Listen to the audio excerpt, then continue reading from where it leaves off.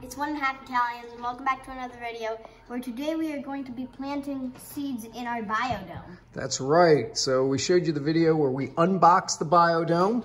We also ordered a variety of seeds, mostly peppers and a couple of tomatoes from rareseeds.com, and those came recently. So what we're going to do is just kind of walk you through that process. We've got a map here. It matches back to the holes in the biodome. And we're not going to do all 60 cells at this point. We're going to start, I think, with 32 or 34. We're going to plant some basil, some cayenne peppers, some Tabasco peppers. We've got some jalapenos. We've got some banana peppers, some Italian pepperoncinis, and 2 different varieties of heirloom tomatoes. We're also going to plant some cayenne, and I already mentioned basil. So we're going to go ahead and show you the process. We're just going to follow the instructions that they sent us. So the first step is going to be to soak these sponges for 15 minutes. So we're going to go ahead and fill up a bucket or a container with some water, put those in there, and we'll show you the progress. It's been 15 minutes and we've had these sponges soaking. So we're going to go ahead and drain the water out. And we'll take them over and put them in the seed block. All right, so now we're going to go ahead and plant the seeds. So what we did is we made a little map.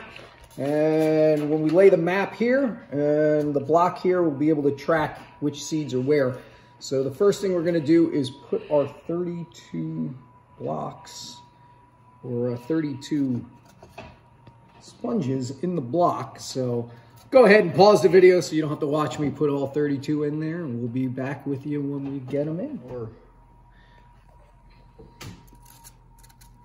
right, and then we're going to go ahead and do these 4.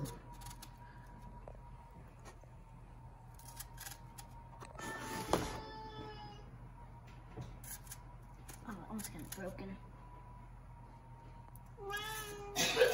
All right, so now we're just going to go ahead and plant the seeds. If you look close at the plugs, just following the instructions, they said if it's a small seed, you just put a couple of seeds on top.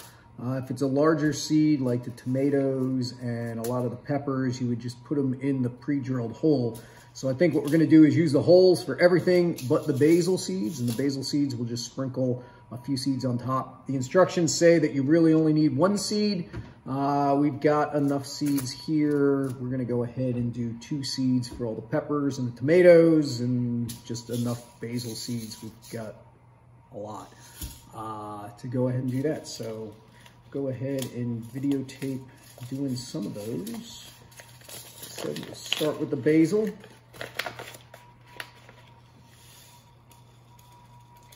These are really small, kind of look like poppy seeds. Just going to take these and sprinkle them on top of the block and see what happens once we get this going. If all of them happen to germinate and sprout, what we'll do is just pick the larger ones and go ahead and cut those down. All right, so now we're going to do one of the pepper seeds. We're going to go ahead and do some cayenne. These actually are older seeds, but they did really well last year. We're just going to go ahead and try to sprout some more of them this year. We actually are overwintering a couple of these pepper plants, so we'll see. But like I said, for the larger ones, we're just going to take 2 seeds, and those actually go right into the hole. And it's not too deep, maybe 1/4 of an inch or so, so it's kind of just the right size. It all came pre-drilled. One of the plugs did not have a hole in it. We just kind of poked the hole, so that's not... With a toothpick. With a toothpick, that's not really an issue. I'm kind of lazy, so I actually got enough seeds to do 3 in each one. We'll go ahead and put those in. And again, if they all sprout, they all sprout. We'll just pick the largest and best looking seedling, and the other ones we'll trim down. So we're just going to go ahead and continue that process all the way across. We did the basil, cayenne pepper. We're going to go ahead with the Tabasco and the banana peppers, jalapenos.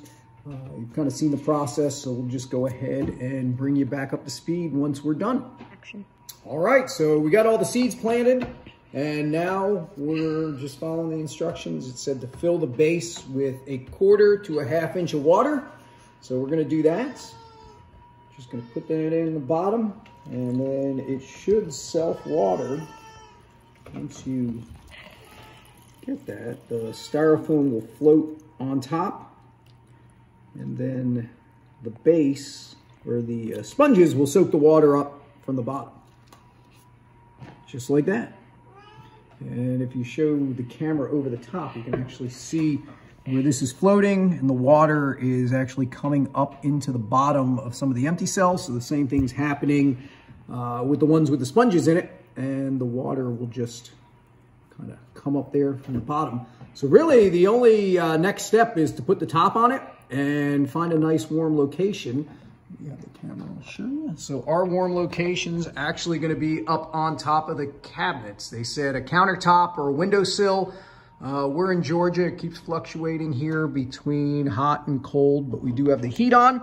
So that top cabinet is protected. It's got a heating vent right on it, so it'll actually stay nice and warm, and hopefully all our seeds will germinate, and we'll go ahead and get that up there and then fill you guys in a week or two to show you the progress.